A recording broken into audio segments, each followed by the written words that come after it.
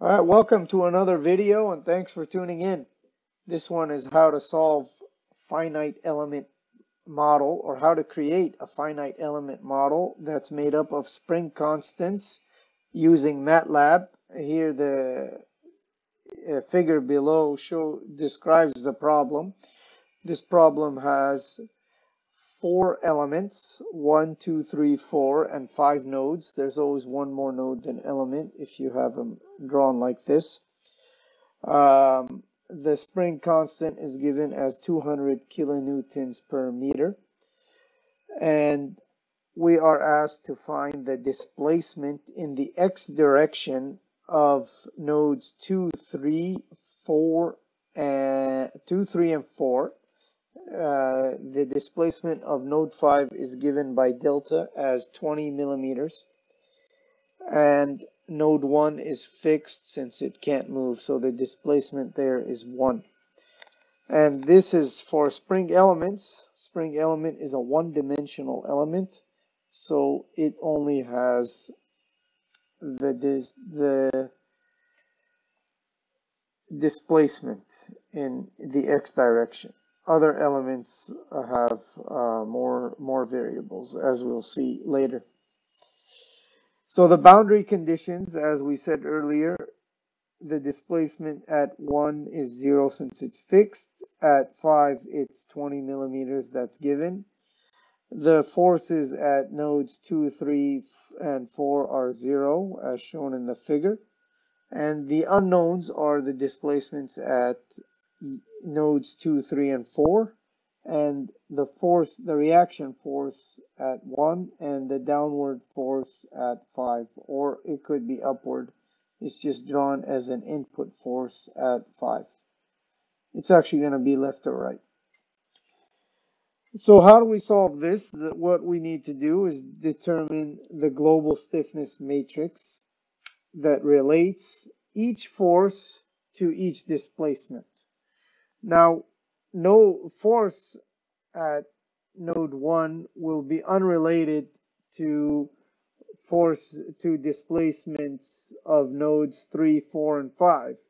So any element with 3, 4, and 5 will be 0 for that case, and so on and so forth.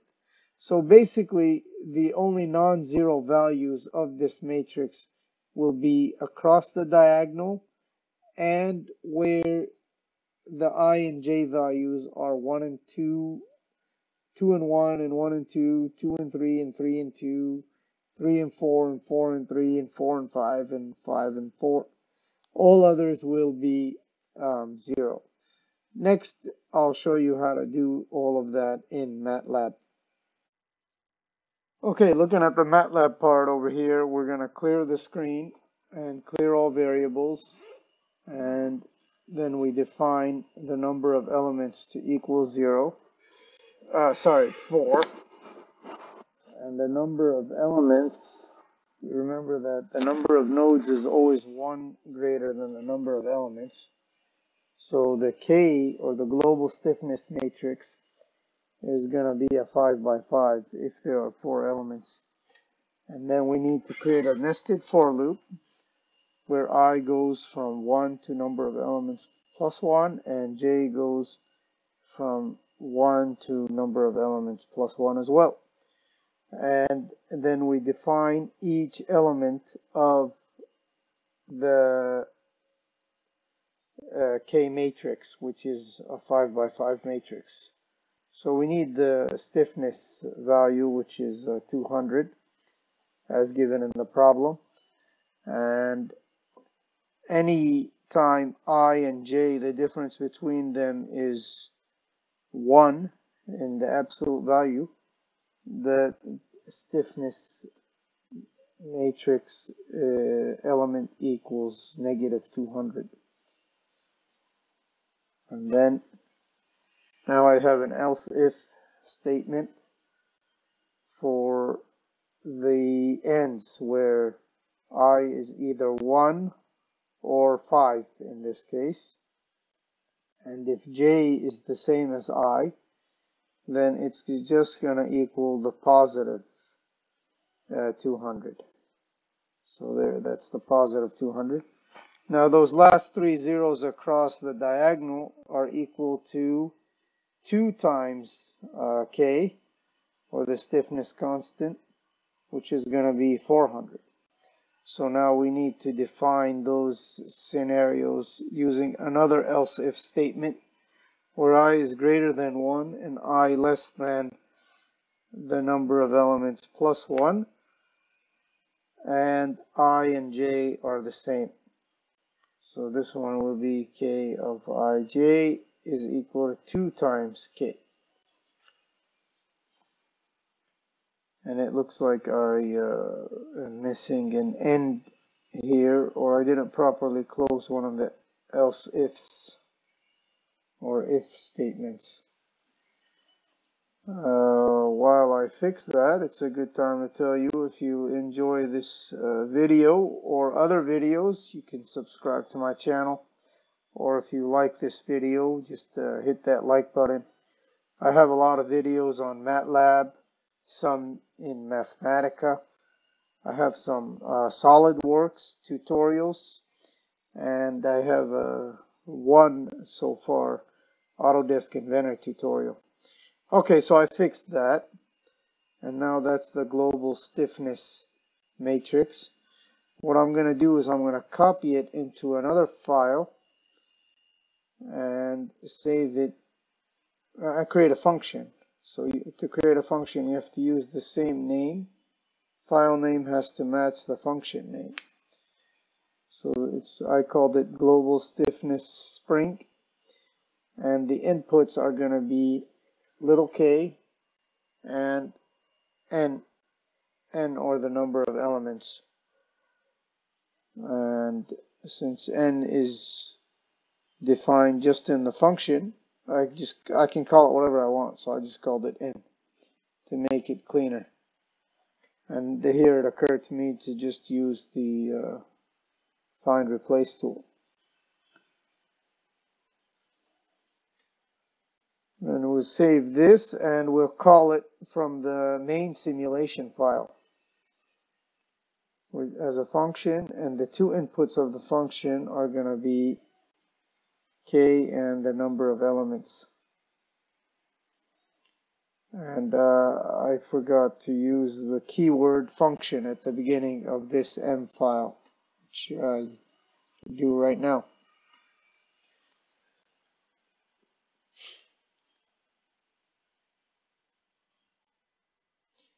And that returns the K, global stiffness constant. Next, we'll define the displacement vector. It's a column vector. But now I need, or actually, let's define first the force vector, or the left-hand side of the equation. So the first and the last values of the force acting at node 1 and node 5 are unknown. So I use a Sims F1x real and the Sims F5x real. And from the boundary conditions, we know that F2, F3, and F4 are 0. And now the displacement, from the boundary conditions, we know that U1x is 0 because it's static, doesn't move. And it's given that U5x moves 20 millimeters or 0.02 meters. I converted it. And U2, U3, and U4 are unknown. And now we'll put those in a displacement vector, column vector. So the right-hand side is equal to K times the displacement. So you're multiplying a 5 by 5 matrix by a 5 by 1. 5 rows in one column. And then the force vector, column vector, again, is F1, F2, F3, and F4 and F5x. And now we create a for loop we create our equations using a for loop. The equations are going to be the left-hand side equaling the right-hand side. So the left-hand side is simply our force vector, and we need two equal signs, and the right-hand side is going to be the global stiffness matrix times the displacement. So here are our equations. So we'll see them here in the command window. So there's equations 1 through 5. So now we have 5 equations and 5 unknowns. We can use Matlab's solve feature to solve them. But let's create first another vector containing all the unknowns, which are the displacements at nodes 2, 3, and 4, and the forces at nodes 1 and 5. And then the solution is going to be simply using the MATLAB solve tool. Equations and unknowns. And this returns the answer in a structure or a struct fun. Actually a structure. So then we can use MATLAB's VPA function to access all of the values of the structure. And here's your solution. U2x is 5 millimeters, U3 is 10 millimeters, U4 is 15, and F1x and F5x are -1 and 1 kilonewton respectively. And that's it. I hope you enjoyed this tutorial of showing how to simply solve for unknown values using a finite element method on spring elements. All right, thank you.